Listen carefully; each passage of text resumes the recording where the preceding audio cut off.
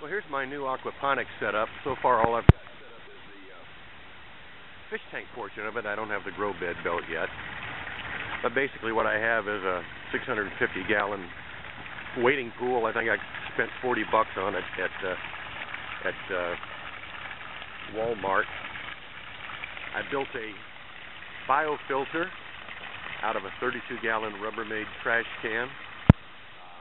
It's the Skippy filter design. It's got a swirl filter at the bottom. It's got about 2 cubic feet of media inside.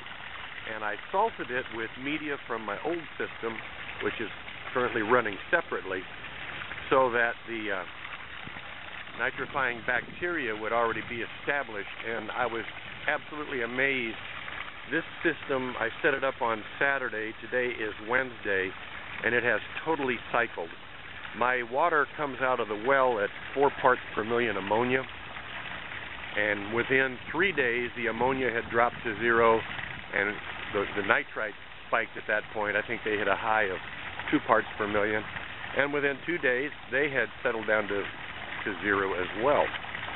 So anyhow, here's another view. This thing is plumbed with a 2-inch shower drain in the bottom of the Rubbermaid container. It's above the water level so that I can access the drain to clean it out if necessary. Got some electrical conduit connectors that are the outlet. And on the inside I have a variety of media, but the primary thing that I used, with the exception of my old media, was window screens. I bought a 25-foot by 4-foot wide roll of window screen, cut it into 8 to 10-inch strips, tied a series of overhand knots in the strips, and they wound up each one about the size of a kitchen scrubby with probably about the same surface area. And those are all enclosed inside the system here. One additional thing that I added, well, you can see the valve up here. I can regulate the flow into the filter. Right now the 1,200 gallon a minute pump is running flat out and seems to be doing a good job, so I'm not going to mess with it at this point. One additional thing that you can see here, this little vinyl tube that's leading into the filter. I bought an inexpensive air pump, and it's got an air stone on it that I drop to the bottom of the filter to add oxygen to assist in the growth of the biological media there. The other thing that I did, I decided rather than set this outside the tank in case there was a catastrophic failure or any leaks, I just set it up on some concrete blocks inside the tank so that anything that leaks out of it will just drip right back into the tank, and I shouldn't have any problem. As you can see, the water is exceptionally clear. The brown stuff that you see is just junk that's on the bottom. I purchased 100 tilapia off eBay, blue tilapia, from a seller called Pretty Koi Fish. They arrived today.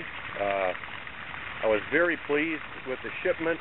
They sent me actually 131 tilapia. I did have 6 DOAs, but I wound up with 125 for the price of 100, and that included free shipping. I'm going to set my camera into the water. You might be able to see some of these babies. They seem to be lurking in the shade, but let's see if we can spot some.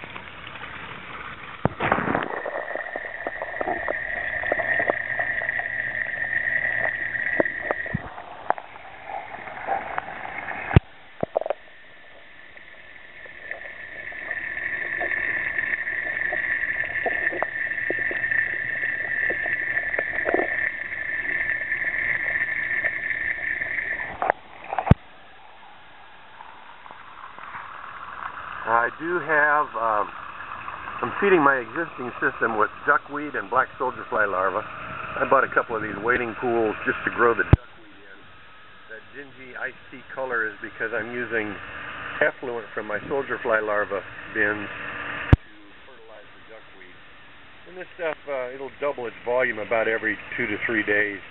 I just feed a couple handfuls a day, but the tilapia seem to like it. Eventually, I'm going to use an additional one of these mounted on top of my tank as a grow bed. I know it's not as much surface area as I probably technically should have, but my assumption is that the efficiency of this biological filter is going to do a pretty good job, and the grow bed is not going to need to provide biological activity for ammonia and nitrate removal. It'll just be a matter of the plant sucking out the surplus nitrate. Anyway, that's the system.